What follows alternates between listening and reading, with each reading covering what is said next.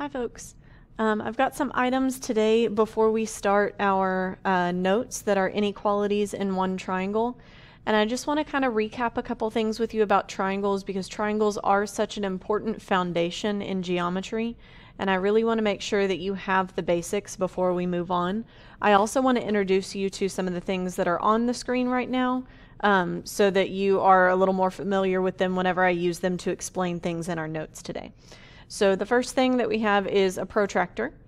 This is a protractor, and we can use it to measure the angles that are created by certain segments. And then these things here are nothing fancy. They are stretched out paper clips. But I do want to point out that all of the yellow and white ones, they all came from a small paper clip. So the small size paper clip. And notice that they are all the same size, meaning that I'm going to intend for these to be congruent side lengths today. This silver one came from a small paper clip, but I cut it so that it would be really small. And then this red one came from a larger paper clip, so it is quite a bit longer. So I just wanted to introduce you to the pieces that I'm going to be using today. I want to go over different types of triangles first, so I'm going to move my protractor. And in the classifying triangles set of notes, the first thing that you talked about was an equilateral triangle, and you talked about classifying by side length. And here is an equilateral triangle that we could classify by side length. We could say that 1, 2, 3, all three sides are congruent to each other, meaning this is equilateral. We can talk about an isosceles triangle, meaning if I took one of these out and I put in one that was a little bit different. There we go. Then this would be an isosceles triangle. Notice that the equilateral triangle is also an isosceles triangle because it had at least two congruent sides. It had three. So that was an isosceles triangle as well, but this is what you might be more comfortable seeing as an isosceles triangle. And finally, we have the scalene triangle, which looks like, this is a really obtuse triangle here. There we go. So it looks a little bit more like that, where we have three sides that are all different lengths. So those are kind of the foundations for the names of classifying triangles if you're classifying by side length. We also happen to classify by angle, and the type of triangle that I want to bring up is the equiangular triangle. And one thing that you should have been able to take away from that first set of triangle notes is that equilateral triangles are always equiangular, and equiangular triangles are always equilateral. Now, we can use that information to kind of reinforce something from our next set of notes, which was the angles of triangles notes, and that was the triangle sum theorem. So I'm going to introduce my protractor here. I'm going to put it where there is no glare. I'm going to use my side lengths to make an equilateral triangle. So I'm going to put first side length down here at the bottom. The way you use a protractor is you put one of the vertices at this little point and one side along the bottom line. And then I have another side that creates an angle, and then I have this final side closing in right here. So notice that in my equilateral triangle, this angle measure right here goes from 0 to 60. So this is a 60-degree angle right here. And if these are all congruent, that means that the angles are all congruent. And we've got a 60-degree angle, 60-degree angle, 60-degree angle, and that sum of those three 60-degree angles equals 180 degrees. So this is just a little bit of a review and an introduction to the tools that I'm going to be using today. One of them is nice and official, and the other ones are paper clips. So let me move these out of the way. So the first thing that we discuss today is a pair of theorems that are very much related. The first one says if two sides of a triangle are not congruent, so I know there's only one blank, but this needs to be not congruent. So if two sides of a triangle are not congruent, then the larger angle is opposite the longer side.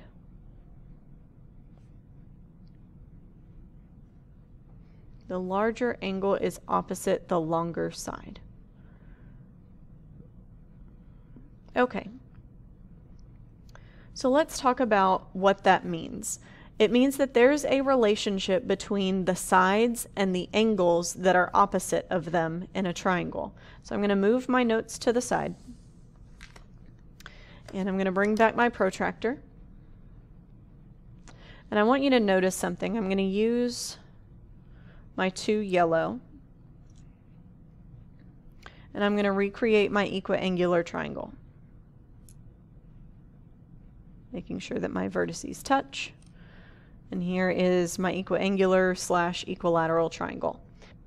Now remember, if I'm reading this angle measure right here, then I read from this side to where it touches these little tick marks to this side where it touches these little tick marks. So that full amount of degrees is 60 degrees because it's going through that 60 right there. So what I'd like to kind of pose to you is if I remove this side and I put this side in here. Well, that does not create a triangle right now because I've got to make my sides touch. So this and this need to touch together.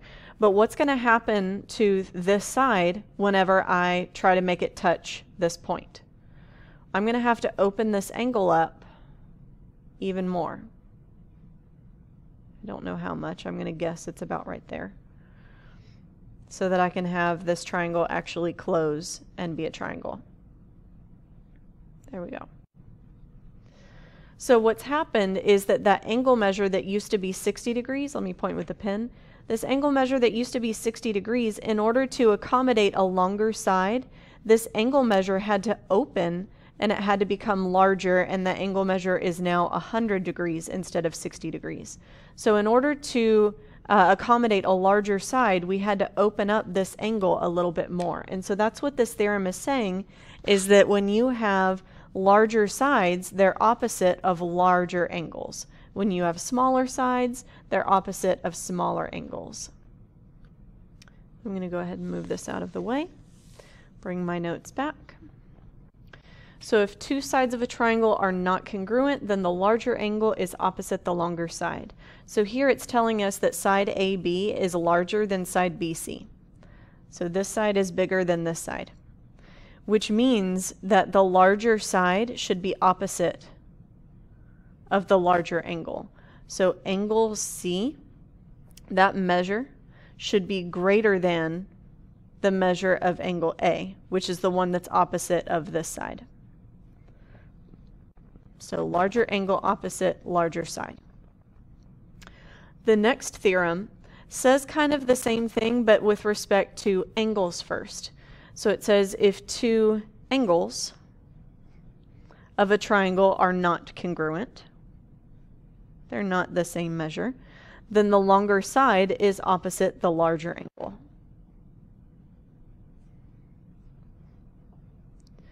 So here it tells us that the measure of angle Z right here is greater than, this should say, the measure of angle Y, because we can't compare numbers for angles unless we're talking about the measure. So angle Z's measure is greater than angle Y's measure. That means that the larger side is opposite of the larger angle. So that means that side XY is greater than side XZ. So we just need to take away from these theorems that the longer sides and the larger angles should be across from each other, and the smaller sides and the smaller angles should be across from one another.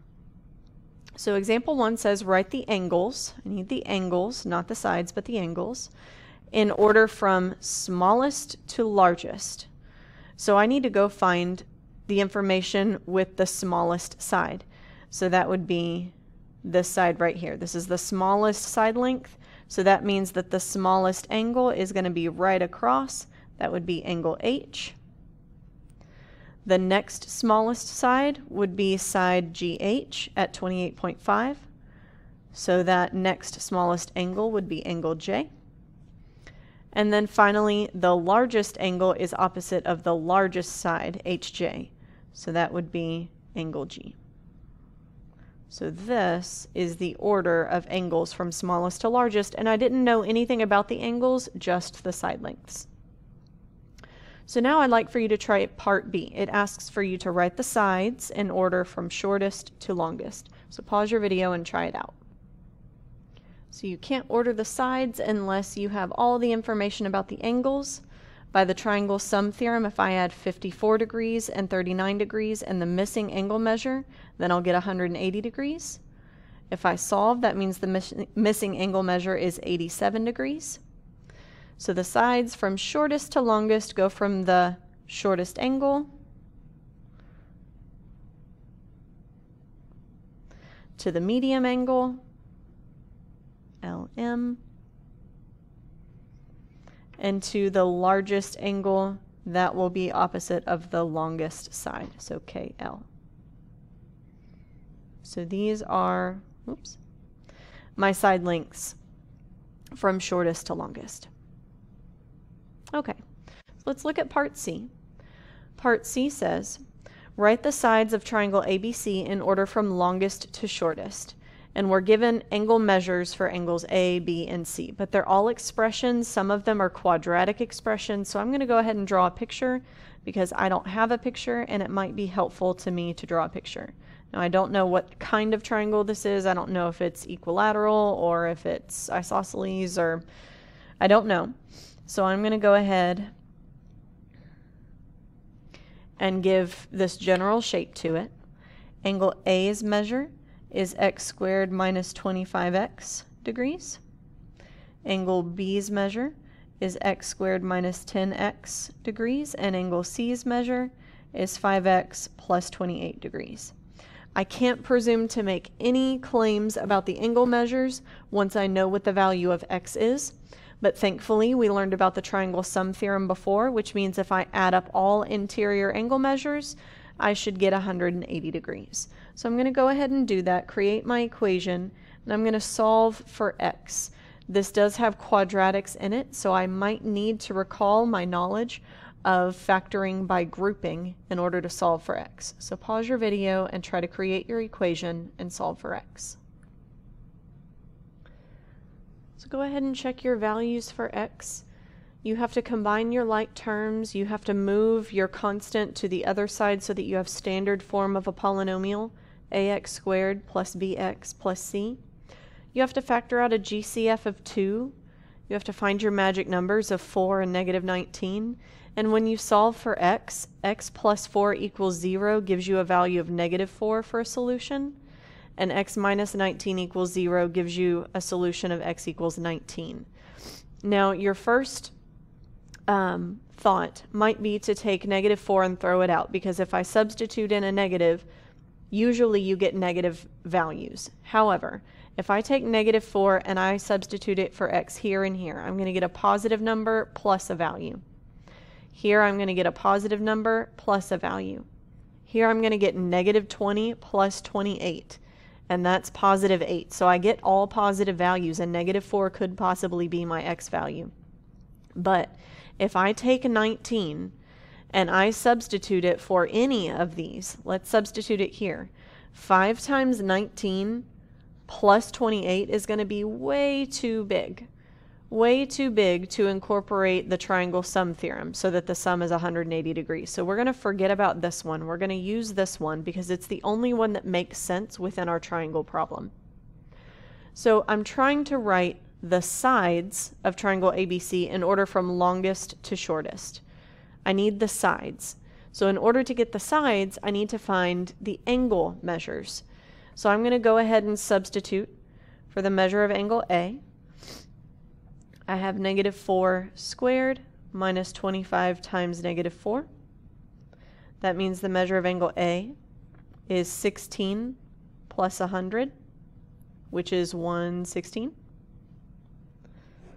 I have the measure of angle B equals negative 4 squared minus 10 times negative 4.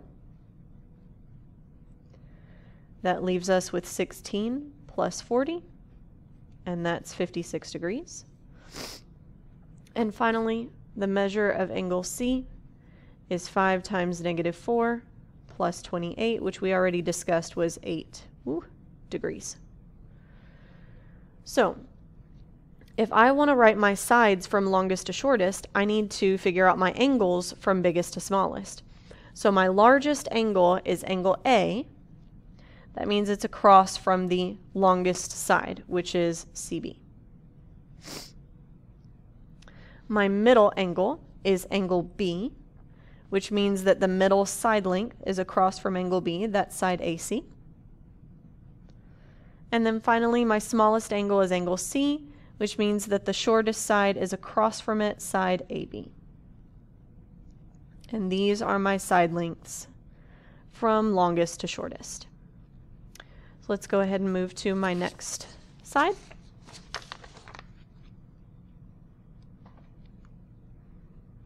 So the next theorem talks about the side lengths of a triangle and the side lengths that can make up a triangle.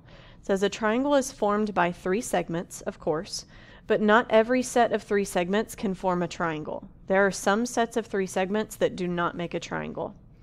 Segments with lengths of 7, 4, and 4 can form a triangle, but segments with lengths of 7, 3, and 3 cannot form a triangle. And why is that? What do we need to happen with this point and this point? Well, they need to be joined, and right now they can't be joined because they're too far apart. Even if I swing them down here and down here, they're still not going to be close enough to be joined. So, the triangle inequality theorem says that the sum of any 2 side lengths of a triangle is always going to be greater than the third side length. So, my hypothesis with this triangle is considering 2 side lengths of any triangle, and if I add them, my conclusion is that it should be greater than the other side.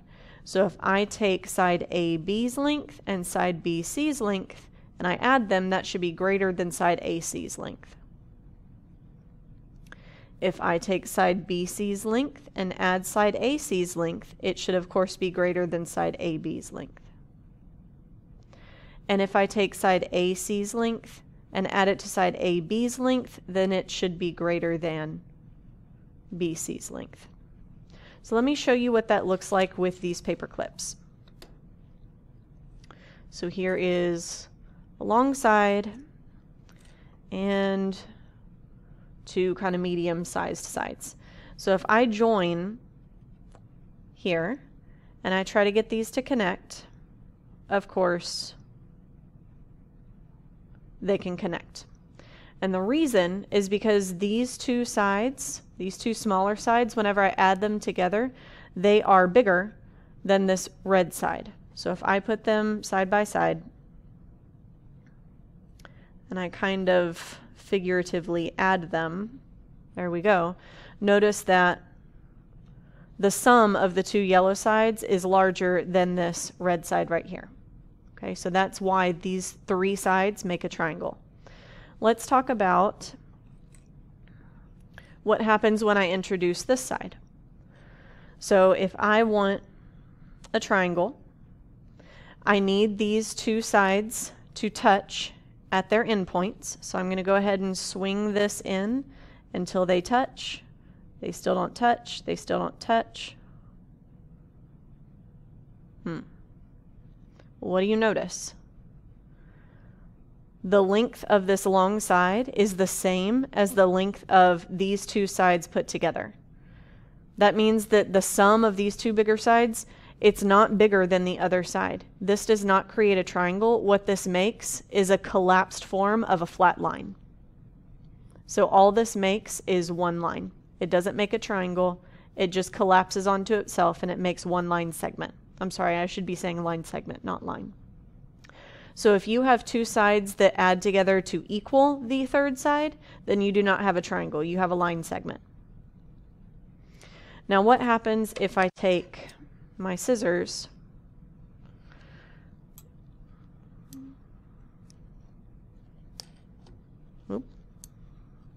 Should be using wire cutters for this, but I didn't bring those to work today. So what happens if I take two smaller sides that their sum is less than this longer side and I try to make a triangle? Well, I've got this going on and there's no way that this side and this side are ever going to touch at those endpoints because they're just going to collapse onto the line and they're never going to be able to reach. So that's not going to create a triangle. So let's look at some examples. It says, tell whether a triangle can have sides with given lengths of 3 and 7 and 5. So what we need to do is we need to check the sum of each two sides and make sure that it's greater than the third side. So 3 plus 7 needs to be greater than 5. Is it? Yes. 3 plus 7 is 8, and 8 is greater than 5. Let's check another pair. What about 3 plus 5? It needs to be greater than 7. Well, what is 3 plus 5? It's 8, and 8 is greater than 7. I just realized 3 plus 7 is not 8. 3 plus 7 is 10, which is still greater than 5, so it works, but please excuse my mistake. Finally, we have to check 5 and 7. 5 plus 7 needs to be greater than 3, and 5 and 7 are both greater than 3 by themselves, but if I add them, they're definitely greater than 3, which means that yes, a triangle can have sides with 3 and 7 and 5 as their lengths, because all three of these situations work. So let's talk about part B. It says tell whether a triangle can have sides with the given lengths of 4 and 11 and 7. So go ahead and pause your video and try that one out. Check the sums of each two sides and make sure that the sums are greater than the remaining third side. So if you compared the sums of two sides to the remaining third side, you'll find out that everything starts working out until you get to 4 plus 7. And 4 plus 7 is not greater than 11, it's equal to 11. And what did that look like? Well, that looks like a flat line segment. So can a triangle have sides with given lengths of 4, 11, and 7? The answer is no, because we cannot have the sum of two sides equal the third side. Okay. Part C. Can a triangle have the following side lengths and perimeter?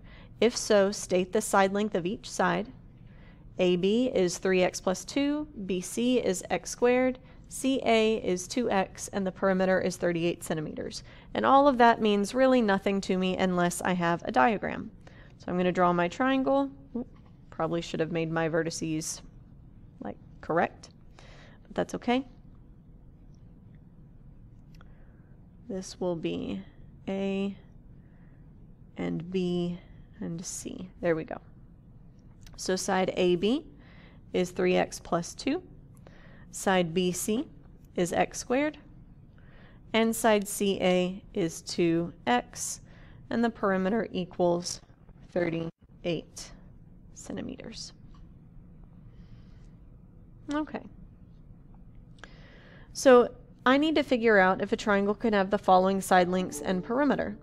In order to do that, I need to know what the side lengths are. So if the perimeter is 38 centimeters, and I know the perimeter is the sum of all side lengths, then I should create an equation where I add all of the side lengths and set them equal to the perimeter. Now again, this looks like a quadratic equation, so I'm going to go ahead and combine my like terms. 2x and 3x is 5x. And if I move the 38 over, I would get minus 36. And that equals 0. Two numbers that multiply to be negative 36 and add to be 5.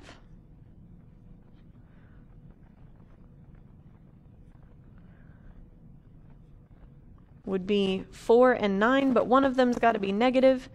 If the sum is positive, that means the bigger number is the positive one. And my x is either 4 or my x is negative 9. And seeing as how one of my sides is 2 times x, negative 9 would not be a satisfactory x value, so I'm going to ignore it and use the other one. So here, If x is 4, that means that side CA is not 2 times x, it's 2 times 4 units. CB is not x squared, it's 4 squared, which is 16 units. And AB is not 3x plus 4, it's 3 times 4, or sorry, 3x plus 2. It's 3 times 4, which is 12, plus 2 more, which is 4. So I need to check these side links. Now that we've done all of the tough work when it comes to finding the side links, I'd like for you to go ahead and check to see that it creates a triangle. So I'm able to check the sums of two sides, and every sum of two sides is always greater than the third side, so that means that yes, these three sides can create a triangle, and I'm supposed to state the length of each side. So AC is 8 units, centimeters. CB is 16 centimeters, and AB is 14 centimeters. Okay.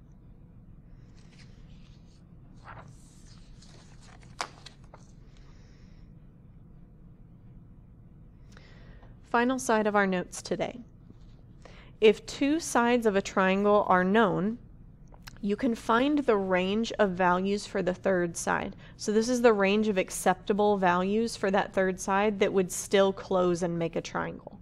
So you can find that range of acceptable values if you know the other two sides. And here's the formula for it. That third side we're going to use as x. So this is the unknown third side. It's got to be less than the sum of the other two sides. However, it's got to be greater than the difference of those other two sides, the absolute value of that difference.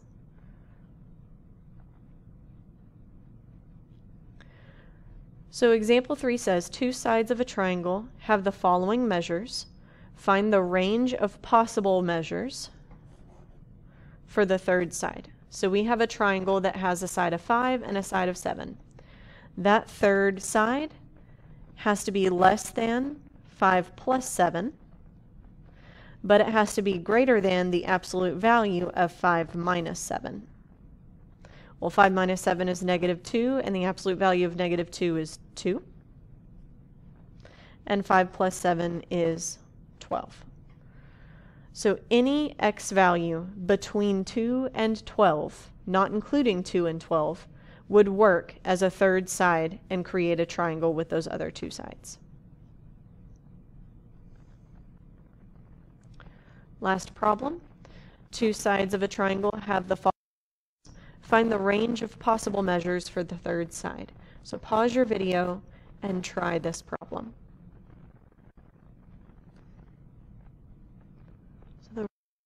Values is anywhere between 4 and 20, not equal to 4 and 20, just between 4 and 20. And I should probably point out that x is the length of the third side. I didn't define my variable, I probably should. X is the length of the third side.